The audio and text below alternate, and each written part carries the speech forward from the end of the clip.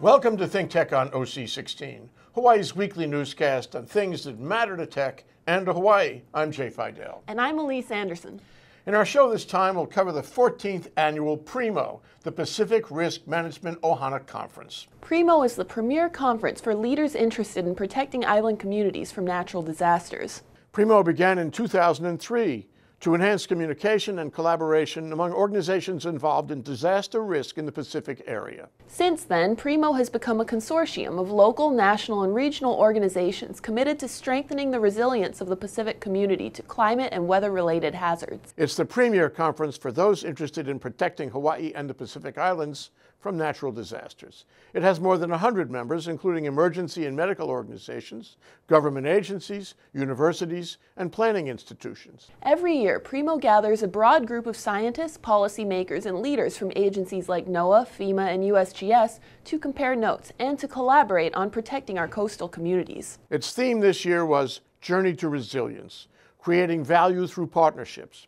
It was focused on protecting our coastal communities and sharing information and best practices among participating organizations. Visiting dignitaries included the Prime Minister of Tuvalu, the former President of Kiribati, high-level leadership from FEMA, the Lieutenant Governor of American Samoa, and Honolulu Mayor Kurt Caldwell.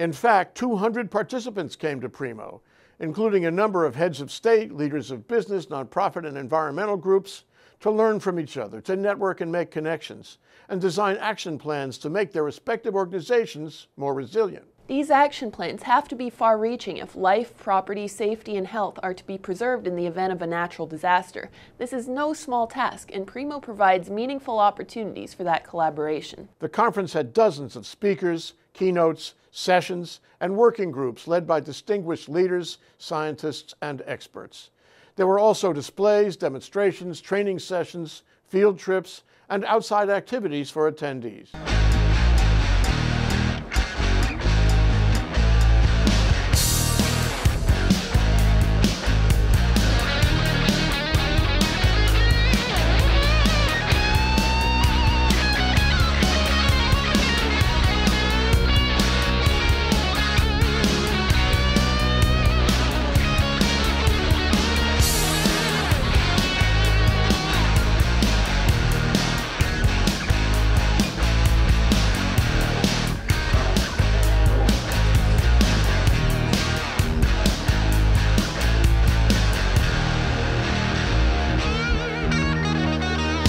There were updates on climate change, hurricanes and sea level rise, community vulnerability, emergency communication, damage assessment, emergency evacuation, health security, and other aspects of disaster response and recovery. There were talks by meteorologists and weather scientists, officials from NOAA, FEMA, USGS, the Hawaii Emergency Management Agency, formerly Civil Defense, the National Disaster Preparedness Training Center, and other experts, policymakers, and stakeholders. Among other notable presentations, there was a talk by Aneli Sopoaga, the Prime Minister of Tuvalu, on adaptation to climate change and sea level rise. And this year, PRiMO presented a free community night to help the public understand more about getting prepared. There were talks about disaster planning and recovery and about ameliorating the risks with insurance. 500 people showed up. This coverage and diversity and the learning and collaboration that comes with it is what makes PRiMO work. Only by bringing the Pacific community together can we make our lives more resilient against these threats. Yes, scientists and policymakers should work hard to protect us. They tracked the storms we had last year and showed how Hawaii somehow managed to avoid being hit. We can only hope we'll have the same luck this year.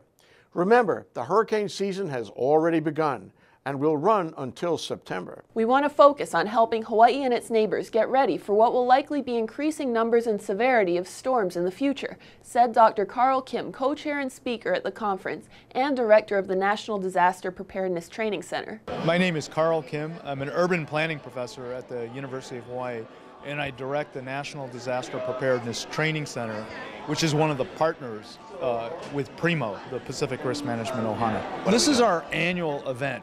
We have a big gathering once a year where we have a conference. We bring in a bunch of speakers from all over the world, a bunch of people who are involved with doing research, policymakers, emergency managers, others who are interested in disaster risk reduction and resilience. And so we gather every year to share information. We have some training workshops that are going on at the same time. And then this year we're also having a community night as well too. We've opened up PRiMO to the community. And so we'll have some booths and exhibits and demonstrations and then some panel discussions. And I think there will be special lectures on topics like hurricane insurance. Another topic is on climate adaptation and sea level rise, strategies that you can take to make your homes, your communities more resilient against different types of natural hazards. One topic that we're doing, the National Disaster Preparedness Training Center, is on social capital. I think people know what economic capital is and increasingly about natural capital, but we're also doing a panel on social capital. How is it that people bond or link or form networks and then help each other before, during, and after disasters occur? And we think that that's an important topic, particularly in Hawaii, where we're among the most isolated and remote places in the world. If this all sounds familiar, it's because ThinkTech covered PRiMO last year, and we've had a number of talk shows with the people from the National Disaster Preparedness Training Center. I'm Duke Oishi. And I'm Sachi Sloma. We'll cover PRiMO, the Pacific Risk Management Ohana. No, it's not a beer, it's a really important conference. We talked with Karl Kim, a UH planning professor and visiting expert, Dr. Mark Keim, in our studio and at the PRiMO conference at the Convention Center last week. First, we had this great talk show in our downtown studio with Karl Kim, a professor of planning, and Mark Keim, a doctor, formerly of the Centers for Disease Control. Dr. Keim has made it his mission to educate the public about the community medical issues that arise in the course of these disasters. Today, tomorrow, begins this extraordinary conference, this PRiMO conference, which stands for Pacific Risk Management Ohana. The I is assumed. It's a silent I. Well, it's an implied I. Yeah, right. The I, it must be implied in all these things. Okay. It is a vowel. It is a vowel. How much for a vowel? Right. But you're both involved in it. Karl, you're the co-chair of the program. And Mark, you are one of the keynote speakers. Well, this is the 13th year of the conference, and PRiMO is comprised of a number of different agencies involved in disaster risk and reduction. For this conference, I'm talking about it in relationship to climate change. And you know, we expect that climate change is, well, it already is. It's already increasing the number of what we call extreme weather events. So floods, hurricanes, landslides, and so on. And so what we're seeing now is increasing number of health effects from those as well.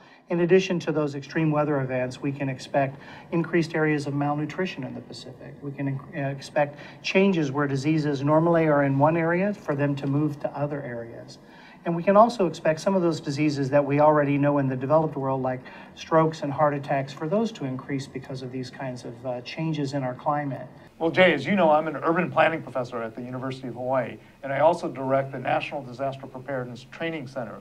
It's a FEMA Homeland Security funded center at the University of Hawaii, which develops and delivers training courses on natural hazards, on coastal communities, on islands and territories. We have a big emphasis on weather, and because we have these two storms in the Pacific, I thought we would talk about these two storms, and so I have our lead meteorologist, Owen Shea, and Tom Bedard, who's also on our meteorology team as well too, and so that's why we're here. Lion Associates is actually a civil and environmental engineering company, but they have a deep reach in Hawaii and the Pacific.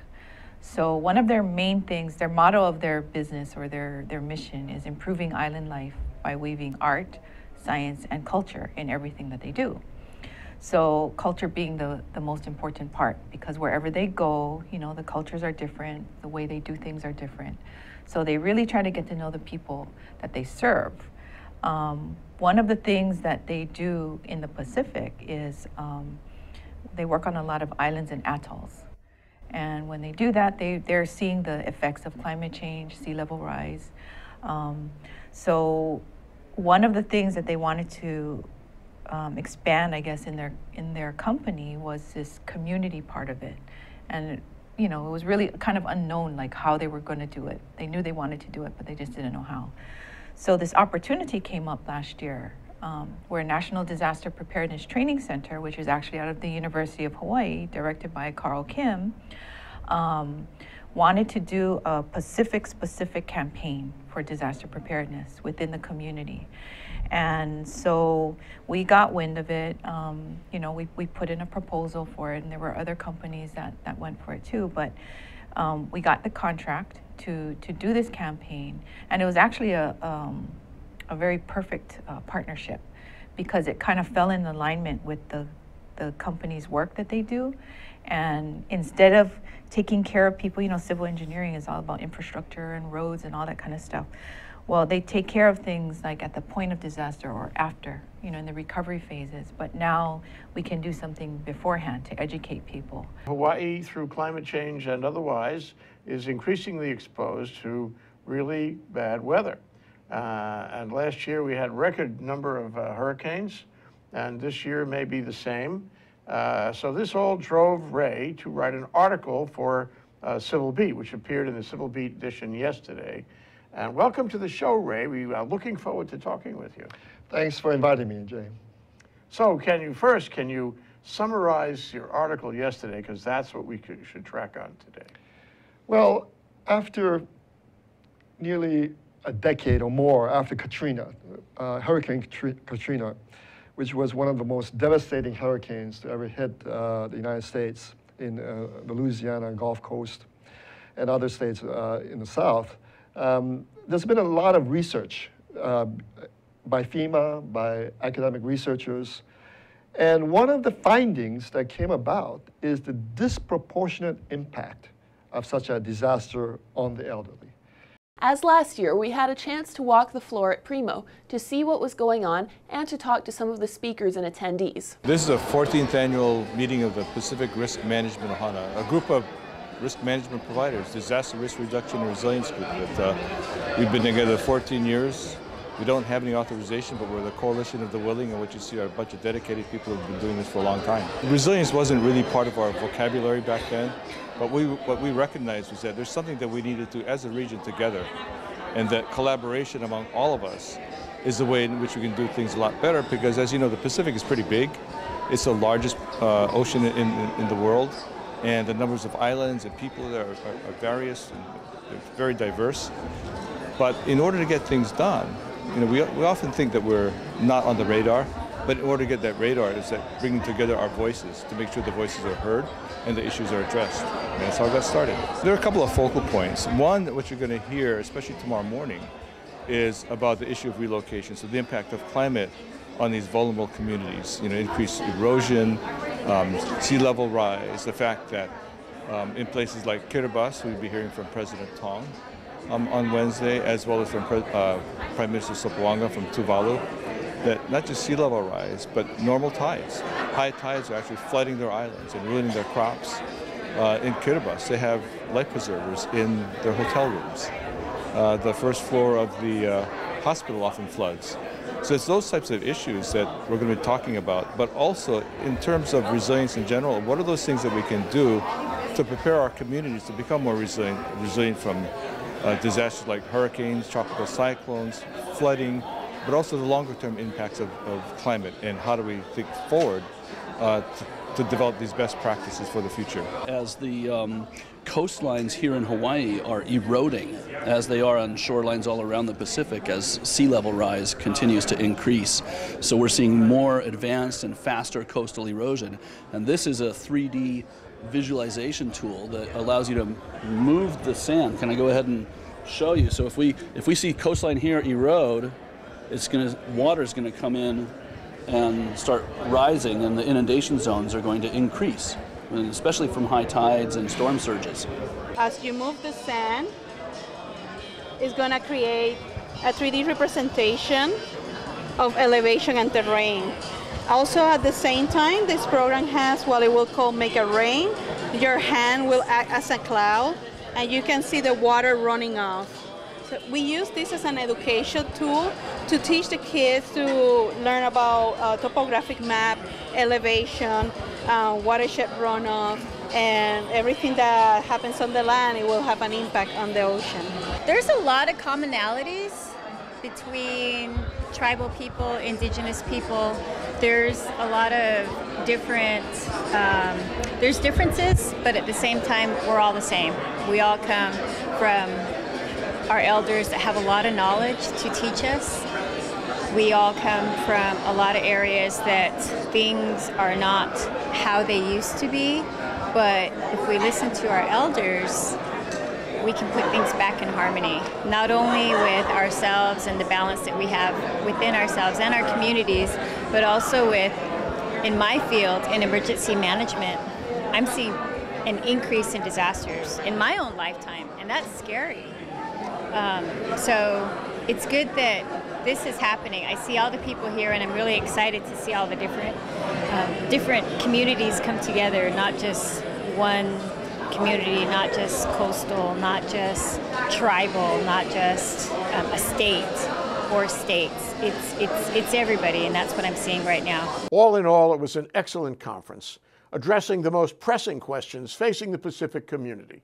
How will we conduct ourselves when we are hit with a disaster? Are we ready and prepared? Do we know what to do? The questions are not rhetorical. The effects of climate change will get only worse in the next few years, perhaps much worse.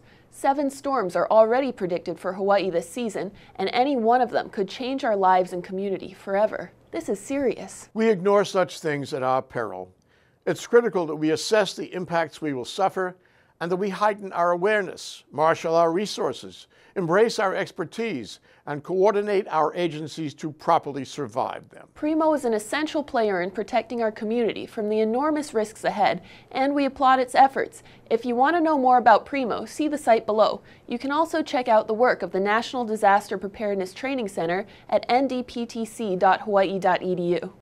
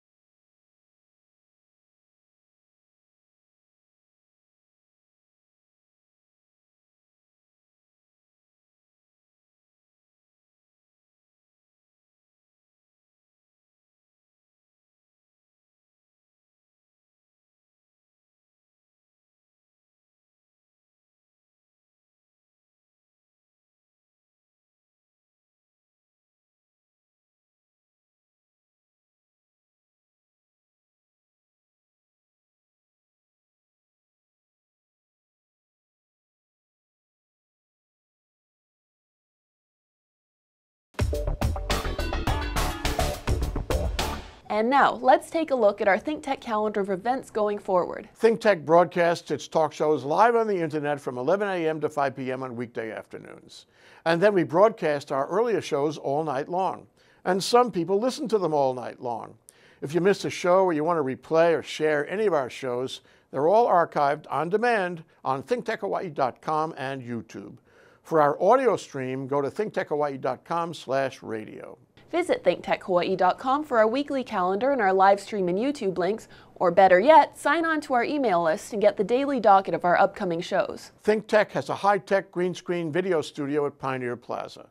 We invite you to come down, see our studio, and join our live audience. Contact me, Jay at thinktechhawaii.com.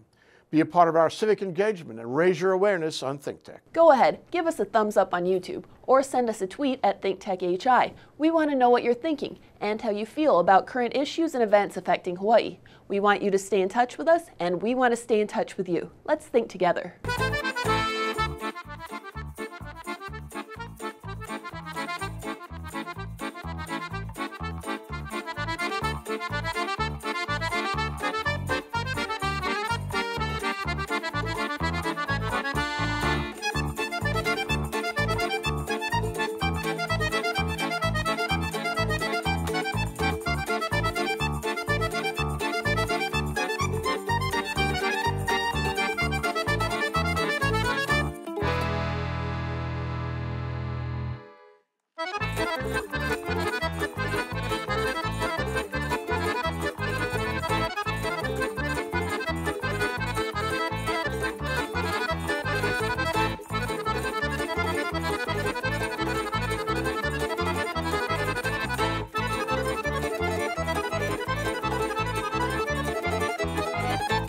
Did you know that ThinkTech is now broadcasting 30 live talk shows a week?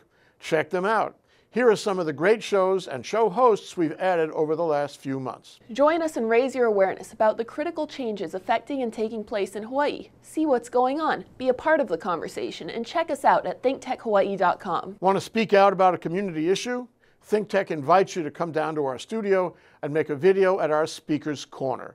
Contact me, Jay at thinktechhawaii.com. Want to join the conversation? Now you can call in and be included in our live shows. While you're watching any of our live shows, just call our hotline, 415-871-2474, and you can pose a question or make a comment.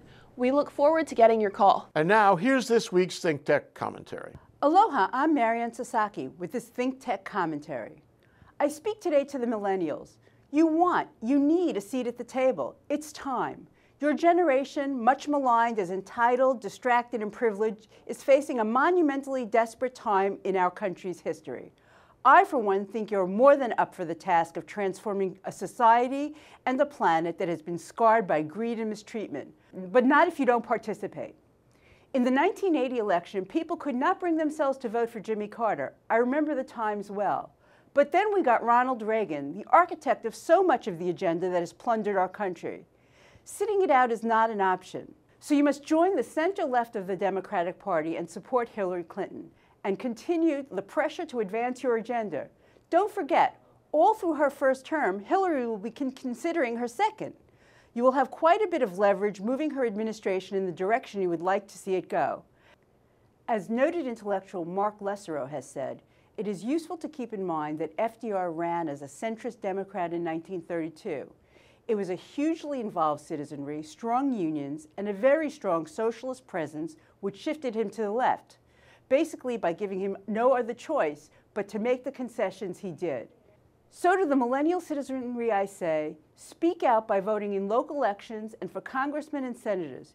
Speak out when the time comes to nominate a Supreme Court justice. Hold the people who hold up the process responsible and organize and vote them out. Continue the revolution and take back the country from forces that would privatize and monetize institutions and privileges that belong to the people. I understand Hillary Clinton seems an unpalatable choice, and I think in many respects she is responsible for that. But I've been watching since the early 1990s, even before. And you should remember she was on the front lines of health care, child care, and women's issues. Because of that, she has been abused and maligned by the right at every turn. So understand when you say that you could never possibly vote for a candidate like Hillary Clinton, she is in part imperfect politician, but to a large extent she is also a construct of the right. She has sustained decades of slander and spin seeking to portray her as an avaricious monomaniac set upon advancing her own agenda. I do not think that is so, and I think both of the Clintons have given more to the country than they have taken. She is not without fault, but no one of us is. I, too, was a Bernie Sanders supporter, and I always thought it was amusing that someone who was clearly such a vestige of the 60s idealism would be the one embraced by this generation. I cannot blame millennials for supporting him. Very little good has come out of the administrations in the ensuing 45 or so years that baby boomers, and I am one, have been ruining the country. We have dismantled the institutions of our country and plundered them, leaving little left for our descendants. Hillary Clinton is an imperfect leader, without a doubt, but with her we will travel in the right direction. She is our fellow traveler, and we must join her on the road. And perhaps when we come to a fork in that road, you, the millennial generation, our new leaders, will make better choices than some have in the past. Hillary Clinton needs you. Do not abandon her in our country. Now is the time to stand up for yourselves and for what is right and continue marching into the future. You are our hope. Mahalo, I'm Maryann Sasaki with this ThinkTech commentary. We'll be right back to wrap up this week's edition of ThinkTech. But first, we want to thank our underwriters.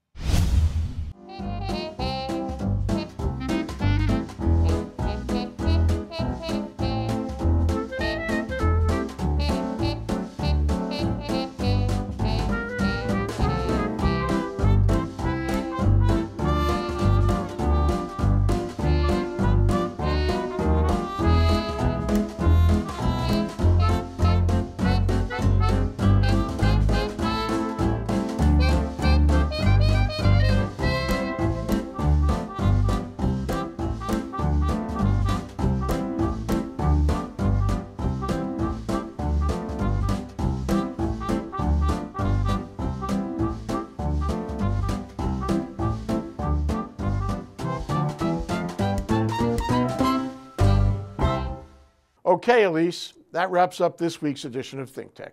Remember, you can watch ThinkTech on OC16 several times every week. Can't get enough of it, just like Elise does. For additional times, check out OC16.tv. For lots more ThinkTech videos and for underwriting and sponsorship opportunities on ThinkTech on OC16, visit ThinkTechHawaii.com. Be a guest or a volunteer, a producer or an intern, and help us reach and have an impact on Hawaii. Thanks so much for being part of our ThinkTech family and for supporting our open discussion of tech, energy diversification, and globalism in Hawaii. You can watch this show throughout the week and tune in next Sunday evening for our next important weekly episode. I'm Jay Fidell. And I'm Elise Anderson. Aloha, everyone. Oh.